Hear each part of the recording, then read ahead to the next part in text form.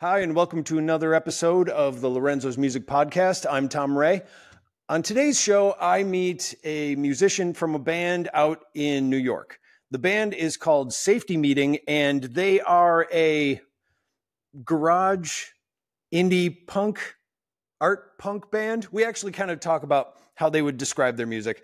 And I met them I heard about them through the website Jamendo, which is how I found out about a lot of the artists that I've been talking to. But much like a previous musician that I talked to, they put it out there just because they found the site and saw that it was another place to promote music. And they knew that it said this music could be shared or downloaded. And they were cool with that, but didn't necessarily know what a Creative Commons site was, or Creative Commons music was itself. They were just cool with the concept, which seems to be a growing theme here. But that's okay. Us as Creative Commons musicians, we're okay that other people out there are also just making music to share with people, regardless of the cause or the license. But that's not what we're here to talk about. We're here to talk about this band who started out just recording in a garage. Then they bought a house and created a studio in their garage, sticking with the garage theme. But it's a fun interview. And I'm glad I got to meet the person. So here it is, starting right now.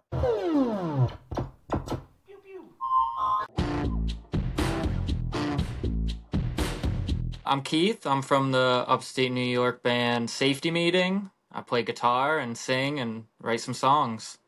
And okay, so I'm going to ask the obvious question, of course, first of all, so the name, where did you come up with the name? You know the term, you know what it means? Well, I kind of know. Safety Meeting? I mean, yeah. I could gather, or is there something I'm missing? Is there something I'm missing out on here?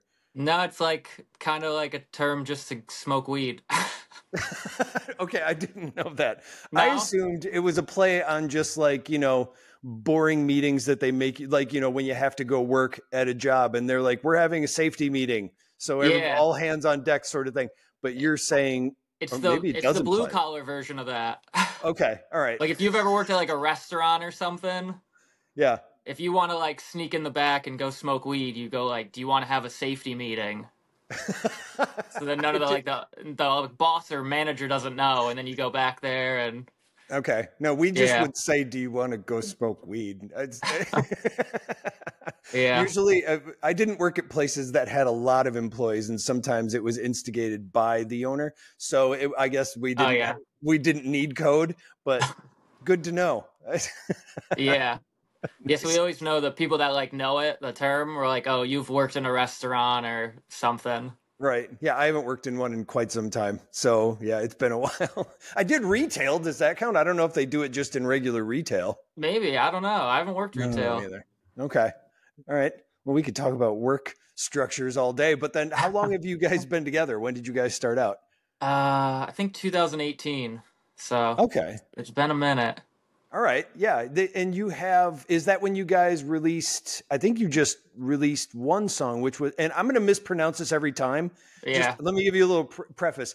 Here where I'm in Wisconsin. Uh-huh. There is actually a urban legend. Like we have our own sort of, Loch Ness monster legend here, and it's called the Hodag. So really? I'm going to accidentally say Hodag whenever I talk about your song Hodad. Just bear with me when I say that. I'm saying it wrong just from habit. But so you guys released Hodad, right? Was that your first release? Yeah, that was our first one. Okay. So I guess, how did this all come together? How did the band start? Let's do the big question. How did this start? Okay. And how did you end up writing your first song? I was friends. Our original drummer, he was like my neighbor in like the first apartment that I got. Yeah. He played drums. I played guitar. We were like, let's make a band. We wanted free drinks, really. Okay. That was like the main thing, was we realized that people will give you free drinks if you play at their places. So we just wanted free drinks, and then we met the current bass player right now. I worked with him at a pizza place, and it just went from there. Okay. Had any of you, did you have any musical background whatsoever? I was in bands in high school, and so was the drummer. Yeah, he was in a lot of bands in high school. Okay. All right. But So this nothing wasn't like your first foray into music. it was like our first like real attempt at it. Mm-hmm. Like I think in high school, like my band played like 2 birthday parties and a school dance. You know, Okay. like very like low key stuff. But yeah, then once we realized, like I don't know, I think when you're like younger, you don't even realize that like how many opportunities there are to like play out. Yeah. So I didn't even know that you could do that. Okay. And then yeah, we did open mics. We were like, these suck. And then we were like, oh, people will let you play in their basement and breweries and shit like that. Right. What was the? I mean, okay, so I get the doing it for free beer. That's a given. Were you guys just doing covers? Like, when did you start writing originals? Yeah, we were doing originals like pretty early on, but it was a mixture because I think a lot of the early gigs are like, they want you to play 3 hours for like people in the brewery, so it was like a mixture, and obviously like the originals go over poorly. They just want to hear you do like Down by the River. So we quickly were like, all right, let's like start actually writing shit and like finding our own sound and all that good stuff. Okay. And now, when you guys decided to release an album, first of all, how did you record it? The first release that you did? Our first EP, it was in like my basement. Okay. It was a very lo-fi. That's like everything we've ever done is just like super DIY. Yeah. So like not only were we like learning how to write songs, we were learning how to record and all of it at the same time. What were you recording on? It's always been Logic. Oh, okay. Usually everybody I talk to uses FL Studio. But, oh, wait, no, that's not true. I guess someone else used Reaper. Never mind. I'm just assuming everybody did. But you were using Logic. I want to say you're the first person I talked to that used Logic. Good. I love Logic. I represent Logic. Okay. That's like my program. All right. Now, did you write the songs as you were recording them? Did you already have them? I guess what was the process as far as like, let's do this album, what should be on it? I mean, I'm assuming since you played out live, you had a bunch of songs, right? But you said you released it as an EP. Yeah. Well, originally we had another guy in the band who was like guitarist, and he was going to be like the singer-songwriter. But I don't know. Then like the more I was playing, like I started to be like, I think I could write some songs, and it just started to be like we were both writing songs, and then eventually we had a fallout with him, so then I just became the only one writing songs, and the band's taken a couple forms since it started. Oh, it has? Has it always been a 3-piece, or has it been more than that? Originally it was a 4-piece, and then it was a 3-piece, and then our drummer moved to Brooklyn to not live in upstate New York anymore, and then we got a new drummer, so I think the current formation of Safety Meeting is probably only 3 years old. Oh, okay. Yeah. Then how did you meet the guys that you're working with now? So the bass player, he's Sam. He's been around the whole time. Okay. And then our drummer, Dan, he was in another band that we used to play with like all the time. They were called the Ugly Muppets. Uh-huh. And he was their drummer. And then we still had our drummer, and we were looking to get a new guitarist, and he was going to be the guitarist. And then when our drummer left, we were like, all right, you're on the drums now. Okay. So that's how that worked out. No huge vetting process like you see in all the video or in all the band documentaries. Where my only stipulation, because I knew him, but like people in bands, but you don't know them a ton. Right. So we knew him a little bit, and then my only rule was I was like, if you're going to be in the band, we have to be like friends. Like I can't be in a band with someone and it's just like practice and that's it. Okay. So we became friends very fast. Like he's one of my best friends now, so that's good. Yeah, it's always good to be able to hang out with people. And so now getting back to the song Hodad, I wanted to say Hodag. I found the song on Jamendo, or maybe Free Music Archive. So here's the interesting thing. So my band is a Creative Commons band, so we release our music under Creative Commons license. Now I found your stuff on there, but I see like on Bandcamp you don't necessarily release under Creative Commons. So what was the process of putting the stuff on a Creative Commons website, or do you even know that you did? No. Sometimes people don't. Is that what Jamendo is? Yeah. It's so people can download it and use it for like background music and videos, and depending on what license you use, that's what it's for. Yeah, I think like when I signed up, it told me shit like that, but I was just like, I'm just trying to get it out there. All right. Well, then follow-up question, since you didn't know that that's what it was. How do you feel about that type of process? About people, you just, I mean, they license, if they're going to use it commercially, they have to ask your permission and actually go through you to do it. But as far as under Creative Commons license, depending on the license you choose, you're saying you can do this with it. And one of them being like, you can download this and have it like in the background of your, vlog or your Twitch stream or something like that. And you're not going to get in trouble for it. What do you think of that possibility of being able to use it that way? That's awesome. Yeah, I'm like, use it. I don't give a shit. Okay. The more people who know about us, the better. Like I said, making money doing this, I like expect that to never happen. So right. I don't care. All right. And that's not uncommon. And I've talked to many people who have put their music out on Free Music Archive or Jamendo, which, by the way, if you haven't done Free Music Archive, do that one next. If you're just putting your music out there, Free Music Archive is very much the same, only it's based here in the US. It used to be owned by WFMU, but they dropped it a few years ago and someone else bought it out. But it was, when they owned it, it was pretty sweet, what they had there. But it's still good. And I mean, if I heard my song in like a commercial for anything, I'd be like, fuck yeah, this rules. Actually, I'm with you on that one. I would even like a Ford truck commercial. I'd be like, what was Bruce Springsteen busy that day? I think it's the Black Keys now. They're the Ford truck guys, right? That's true. That's true. They are. Or Bon Jovi. Oh my God. I keep making references to around where you're living. You're over on the East Coast. And so far I've made WFMU, Bon Jovi, Bruce Springsteen. Look at me being topical. Oh yeah. Anyway, sorry. So how would you explain your music to people when they go, what's your band like? So hard. I think we're like pretty unique, which I Wait, like. Was that the explanation, or are you just saying the question is so hard? Okay. We're like, it's like garage rock / it's like not punk enough to be punk, but it's not rock enough to be rock. We're like in that sweet spot in the middle. Okay. And you don't have a specific like genre tag that you would attach to it? Whenever I hear a band that like, Parquet Courts, that band? Yeah. They're like a influence of mine. They call themselves art rock, or art punk. So then I'll just be like, we're art punk, I guess. Okay. I could see art punk, yeah. Yeah.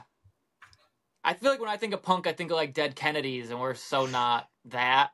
But I think that too. Yeah, it's evolved since then. It's just like with alternative. Alternative now can actually mean like jangly acoustic, Yeah.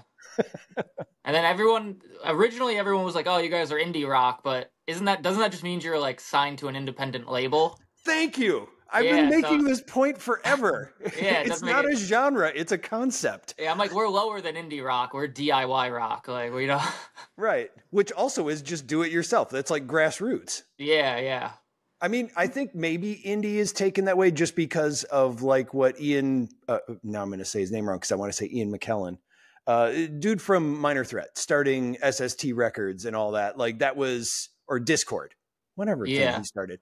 That was like DIY because he started his own label and was like promoting other bands and stuff. Like that's what I see but it gets associated with punk because that's the dude that did it and that's the music that he was doing to it.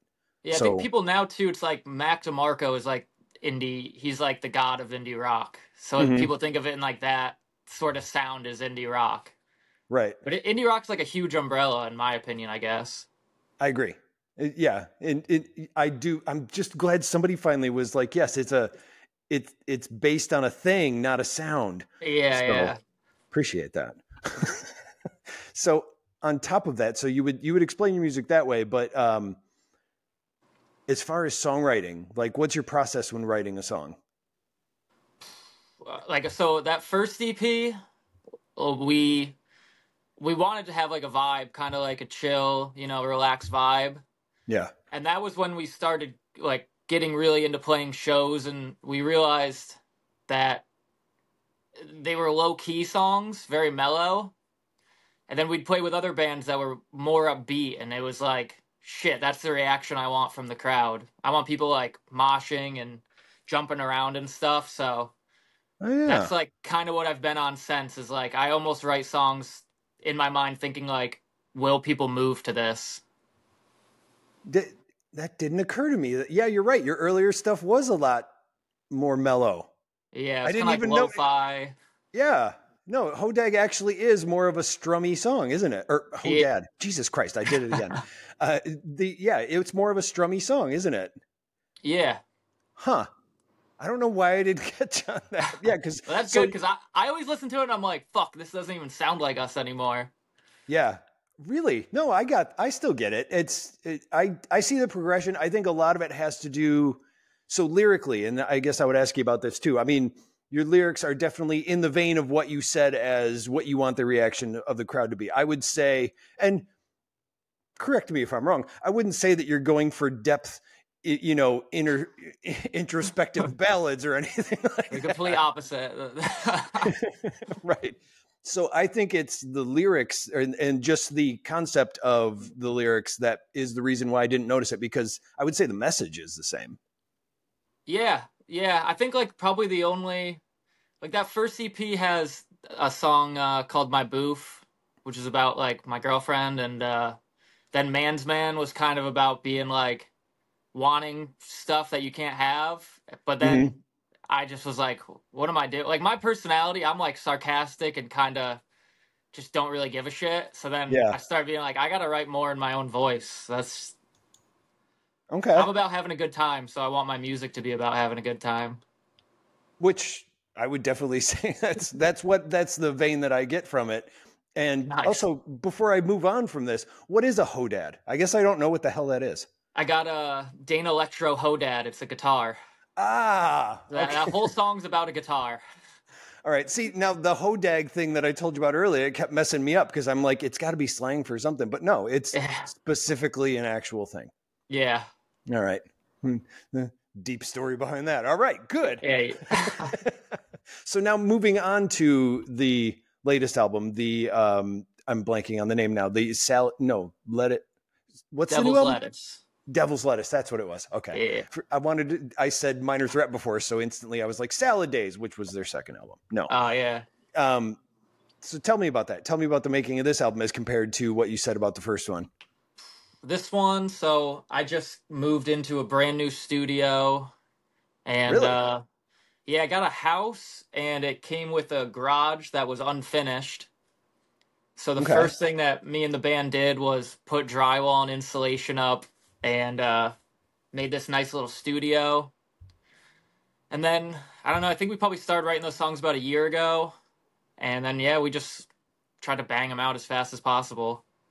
Okay. Now, as another band that has a spot where they basically we have a practice spot and we basically tricked it out, and we do live streaming and we record everything there, and we've got 24 channels and all this kind of stuff. I want to geek out with you for a while on this new studio you're talking about. So Tell me about the making of this garage thing. So you put up the drywall. Now, how are you soundproofing it? You clearly have neighbors, I'm assuming, right? Yeah, and I just pretend they don't exist. That's pretty much it. All right. Because I was going to ask, like, how are you? Are you practicing during the day, at night? Like, what's happening there? We don't go too late. Maybe 10 p.m. cut off. Oh, okay. That's not bad. But they're pretty cool. They seem like some old hippies. Ah. So I think one time, so I record other bands too in here, and I had a much more metal band over, and that was the only time they've complained so far. Okay. It was like, that's not the music we're used to hearing bother us all day. That's much worse. Yeah. No. Okay. Now, what's the whole setup you got going there? Now, I know you said you used Logic before, but did you trick out more of like how you're recording, or are you still just kind of using a sound card? Like, what's your setup? I got a Focusrite 8-channel. That's pretty much it. I mean, I like 57s. That's like my go-to mic. Mm-hmm. I've bought so many mics, and every time I just come back to 57s. Okay. That's pretty much it. Honestly, we should like think about it more. We're so we so don't want to pay attention to like any of that. We just want to like everything we do it like live, no click. Mm-hmm. We just want the raw feel of our sound. Okay. So you're saying you record everybody at once? Yeah. And through an 8-channel, how are you miking the drums then? Drums, I got one on the snare, one on the bass drum, one overhead, and usually I'll do a room, and that's it. Okay. But are you running those all into the 4 channels and then you're using the other 4 channels for everybody else? Yep, yeah. So 2 for guitar, bass DI, and then we'll do the vocals after, obviously. Yeah. Okay. All right. No, that's not a bad setup. We did for the longest time, we did a 2-channel sound card. I just had like this weird little it was super old too. It was just like a Logic Alpha. I don't even remember what brand it was, but it was called an Alpha because it had a logo on it that said Alpha. It was just a 2-channel. And it wasn't even a 2-channel. It was a 1 XLR and 1 instrument in. So we were recording everything bit by bit. Like they called it a 2-channel. And I'm like, that's not 2-channel. That's 2 separate types. Yeah. Anyway, a little rant there. But we did that for the longest time. And then finally we got 8 channels. And the second we hooked that up, we're like, well, we need more than this. And now we're up to 16. And now we're up to, Jesus, we're having conversations about like, let's do 32. 32 is what we need. It's like, we're a 4-piece band. Yeah. For us, like, it's just funny how that goes. Like, I think the first album we did, it was like just that pre-Sonos little 2-channel. Mm-hmm. And then, right away, you're like, if I had 8 channels, I would never complain. And then you get 8 channels, you're like, if I had 16, I would never complain. Just keeps going. Yeah. It's just like, I don't know if you've ever had to do you might not have, a cassette 4-track. The big thing. Yeah. Oh, you have? Okay. I know a lot of people have more access to getting just a straight up DAW now these days, and you can just have as many tracks as you want. But man, the struggle is real going 4-track. And then you discover like, oh, I can dump the 3 tracks onto 1 track. And then I have 3 more tracks. And it's like, brilliant. Yeah. But yeah. You're thinking you get all, and man, anyway, more channels always. So the second album we did, I have a Porta 2, Tascam Porta 2. Yeah. Super, like, I got the craziest deal on it. It's new in the box, the Japanese edition and everything. Yeah. And it's so hard to learn that, like, how to record, do like you were saying, bouncing it down and shit. Yep. So my goal was to use that, and we recorded a couple songs with it, and I was like, why am I making this so much harder on myself? Like, it made no sense, and it didn't sound as good, like, I don't know. I get why people love using vintage shit, but sometimes you're like just making it so much harder for yourself. They love using it in the sense that they know how to use it. If you're teaching yourself to use it, then it's like, well, you might not achieve what people who already know what it does would get out of it. You know?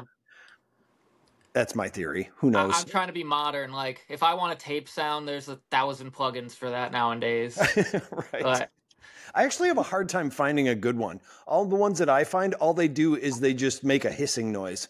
And it's like, that's not what I'm asking for. I get that you can make it sound like a piece of shit tape. I want the actual effect that it does to processing it. Yeah, I mean, my thing is like, so many people who are musicians, they want to play for like the douche in the back of the room who's got like their arms folded. I'd rather play for the person who's never played guitar and like, right. I'm not trying to impress like any, douchey guitar guy.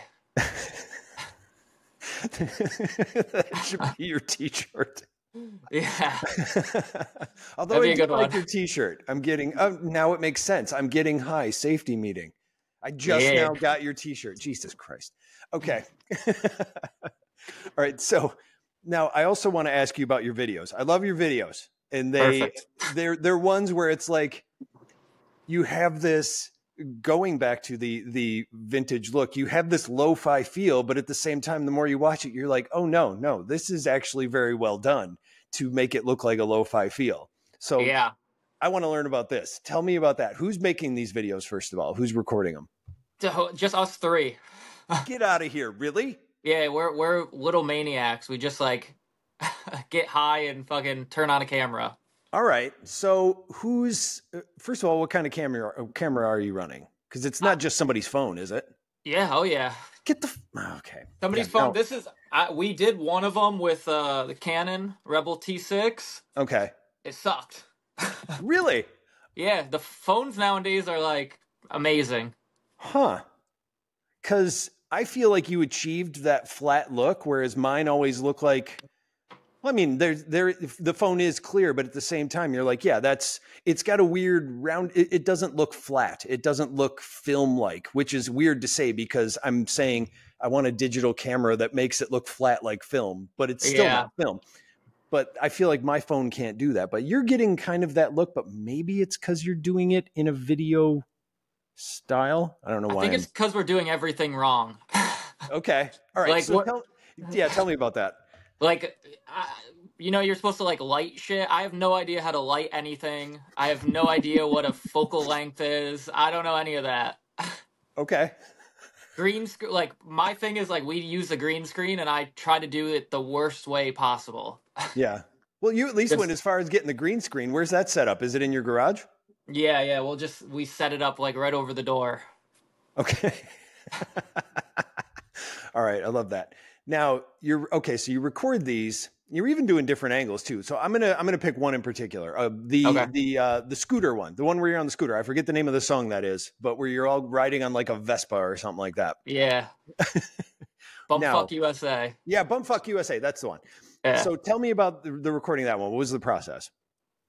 So I bought this scooter. It was a 1984 Honda Aero. Okay. There's about 2,500 in the USA. All right. I got obsessed with them, found a guy selling one, bought it from him, and then bought another one that was broken. So I had a parts one. And every time I rode this scooter, it broke every single time. Like, it was a mess. I probably rode it. I had it for 2 years. I probably rode it 50 times and had to repair it 50 times. Okay. So when it finally really, really shit the bed, I had an idea to make that music video. And then I sold it like 2 days later. So now somebody else is fixing it. And I warned him. I was like, listen, nothing on this works. It starts and that's about as much as you get out of it. And he was more than happy to take it off my hands. $1,000. I can't complain. So he must have known something you didn't. Because to be that excited and go $1,000, hell yeah. Like that even seems too much to me for a working one, if you want my opinion. He said, quote, some idiot in Brooklyn will buy this. That was his exact quote. Isn't he that idiot? I think he's a flipper. No, I think he was going to flip it. Okay. All right. More power to him. All right. So the scooter, now you guys are sitting on there. You got the wind machine blowing, I believe. Oh, yeah. So tell me about the recording process of that. How long did it take you guys to record that? Because you got different angles on there too. You've got a side and a front and all that kind of stuff. That was the first one we like ever did a music video. So we recorded it and then I went and tried to edit it all. And the first takes were awful, just awful. Mm-hmm. We didn't know that when you're doing lyrics, you really got to like mouth the words like extremely. So we basically did it. I went back to the guys and was like, that fucking sucks, dude. We need to redo this. And it was just this process of learning how to make it not look shitty. Okay. Yeah, I guess I never thought about that. Yeah. Well, and it's because everybody else was singing along with it too, right? Yeah. Yeah, we all were doing singing for it. Okay. All right, so you did the second take. That one turned out better. Did you at least do some spot checks, like you record one, and then you went and looked at it, or did you just go through the whole process of recording it again? We just take as many takes as possible. We basically put the song on and we pick an angle and we'll do it like 10 times and we'll just keep doing it. All right. And the drunker you get, the less weird it becomes. Because in reality, we're just like three dudes holding on to each other on a scooter in my garage. Oh, yeah. That's a good point. It's pretty awkward. Well, I mean, I'm assuming that's how you sold it. You're like, guys, let's get together, have some hug time, and shoot a video. Let's all wear denim and bonding. Kiss each other. That's what we did. So now you also have the background. How did you end up finding the backgrounds for it that you used on the green screen? YouTube. Oh, okay. It might be illegal. I'm not sure. Well, I mean, you probably got it from, oddly enough, the same thing that applies to what I told you about before for music. There are people who shoot background videos or just like slow motion drone things, and they put it up there for Creative Commons use. And then people put it in videos and put music behind it, and they go, now I'm a millionaire. Yeah, so yeah. If we ever get sued, I mean, I wouldn't be surprised. We'll find out. I'm kind of always in the back of my mind, even though I'm sure it would be a horrible thing to experience. When I think of the concept of possibly being sued, I'm like, man, that would be great press. The exposure of it all. That's my first thought. Then I don't think about the fact that it also crushes your life and, your livelihood and your income. But we'll get there when I see it. I we'll feel see like what happens. Maybe if you just say sorry, they'll drop it. That's how delusional I am. A little bit of this. Sorry. Just say it was an honest mistake. Right. I didn't know. All right. So now, when you were editing the video, what were you using for software on the videos? FL Studios. I think that's what it is. No, wait. What is it called? Oh, Final Cut. Final Cut. Okay. Yeah. Gotcha. And had you ever used that before, or were you just learning as you went along? So in high school, I was a big Microsoft Movie Maker. Oh, okay. Yeah. You ever use that? Yeah. Oh my God. I was amazing at that. And then that kind of went away, but a lot of the principles kind of stayed the same. So, so I had some experience, and then it's just about, learning the DAW or whatever they call it. Right. Yeah. What do they call it? I know digital audio workstation. So would it be digital? No, that would be like DILF. It's a DILF. Yeah. Yeah. So you use the movie DILF. No, it's interesting editing video. I've been doing it a lot more lately, and there are things you don't realize, much like with the lip syncing thing, just little things that as you go along, it's like, God, I would just keeping so many, not doing quick cuts. Quick cuts is like a weird art. Yeah. Yeah. And every time I make a music video, I do one draft and I cut where I think I need to. And then you realize you need to make 7,000 more cuts. Yes. Like, it needs to be like every second is a new frame. And that's kind of what you learn. Well, and I used to think that was ridiculous, because, and maybe my tastes have changed, but I mean, like my wife used to run art house theaters, and we'd go see movies there, and it would be like, 7 minutes of a person standing looking at something, and it's like, yeah, you'd be like, that's filmmaking. Then you go do that yourself, and it's just like, you gonna cut anytime soon? Like, I'm sitting here watching you stare at something. The same concept doesn't apply when it comes to like music and stuff. And yeah. I'm definitely not like Kubrick. I'm doing as many cuts as possible. Right. Exactly. And it just gets, you get bored and you don't realize that, or even just the slightest thing. It's so funny. Yeah. But, okay. So you put those videos in, you're using that. I'm trying to think. I want to say there was one more question I had about it. So when you put it out, I mean, you just put it out in the world, or are you promoting these? Like, how are you promoting the stuff that you're releasing? So you've got the albums, you've got the videos. What are you doing with it once it's out there? Mostly just Instagram. Okay. Yeah. I'm terrible promoter. I can make music videos, I can record music, I can write songs, but promotion, it feels like the worst task to me.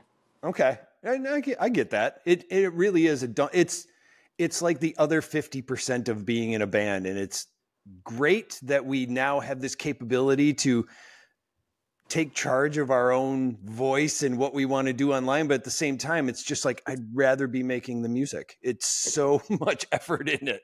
Yeah. So you don't have any PR people or anything like that? No. And this last album that we recorded, I think I reached out to 60 like independent record labels. Yeah. And, I go into everything like kind of going like nothing's ever going to happen. Mm-hmm. I got a lot of responses, but I think music right now is a rough thing to be in, because half of them seemed like they were in a worse position than we were. Like, really? How so? I'd get the responses like, really love you guys. we're dying right now. I'm not sure if this record label is going to be around in 2 months. Like, Okay. I got so much of that. So, And these were like, not commercial, but the indie labels, they were like physical labels. They weren't just like online ones or Bandcamp labels or anything like that. no, yeah, a lot of them.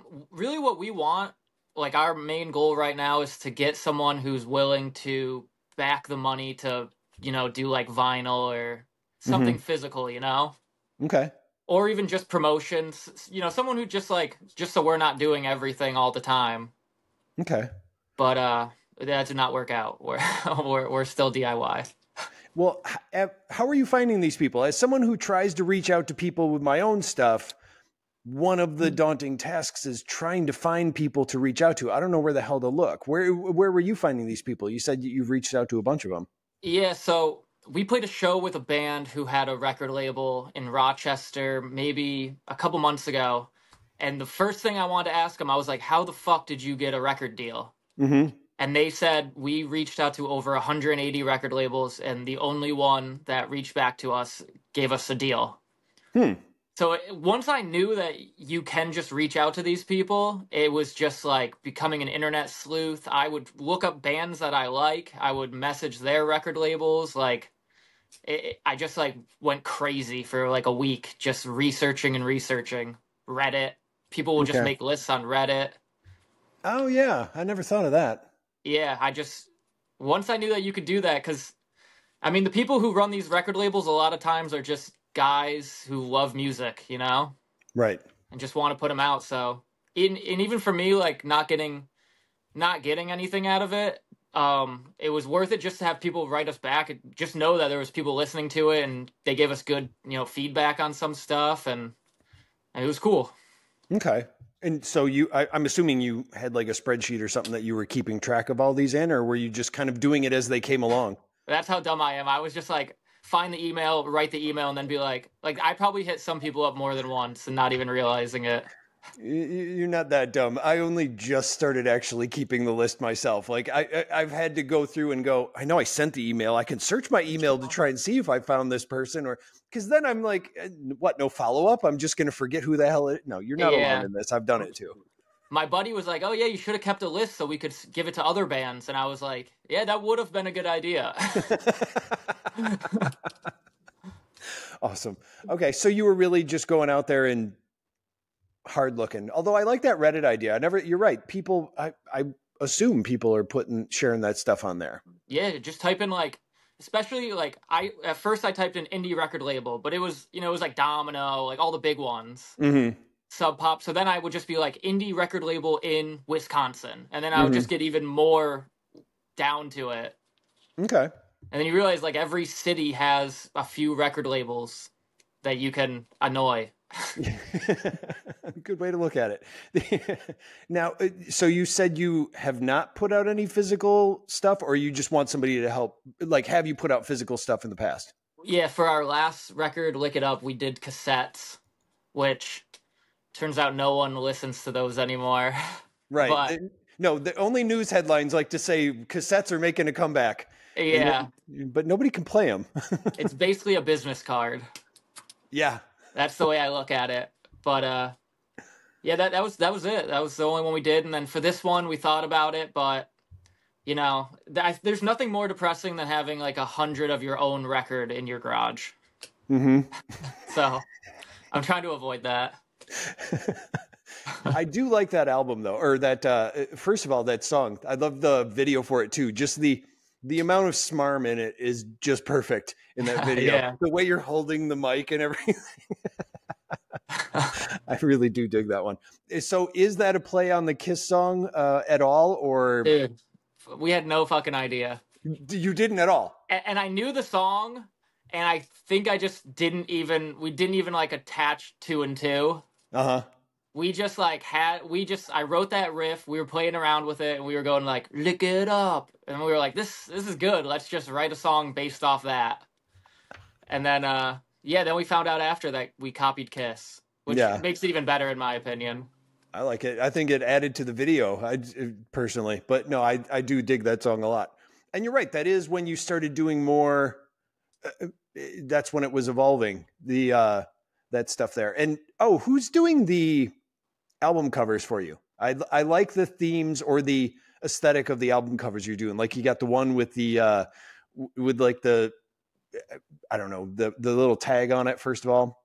Yeah. The price tag, and then the Lick It Up one is nice, and then you've got your new one that's out. Who's doing those album covers? That's me. No, it's you. But we're very cooperative, and like we just take like a bunch of photos, and then we all pick which one we like. Okay. Yeah, being in a band, like I said, it's taught me like it's taught me how to take photos and Photoshop, and just when you have to do it, you start getting good at it. Want to learn a trade? Be in a band. Yeah, that's a good slogan for it. And why haven't you taught yourself how to make a website yet? You guys don't have a website, correct? I feel like websites are like cassettes. No one's using them. Instagram's like our website, I guess, or our Bandcamp, you know? Okay, gotcha. All right. And then, so what are some of the things you have coming up that you'd want to tell people about? We're writing right now. We want to put out at least another EP this year. And we're just going to try to play as many shows as possible. That's always our goal. It's just to have fun, hang out. When do you think the EP that you are working on might come out? What are you shooting for? I'm shooting for by November. I'd like to have at least 4 or 5 new songs.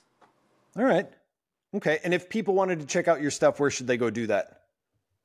Go to Spotify, Apple Music, all those. And for Safety Meeting? Yeah, Safety Meeting, and Instagram, safety.meeting. All right. Well, I want to thank you so much for talking with me today. Yeah, I hope it didn't suck.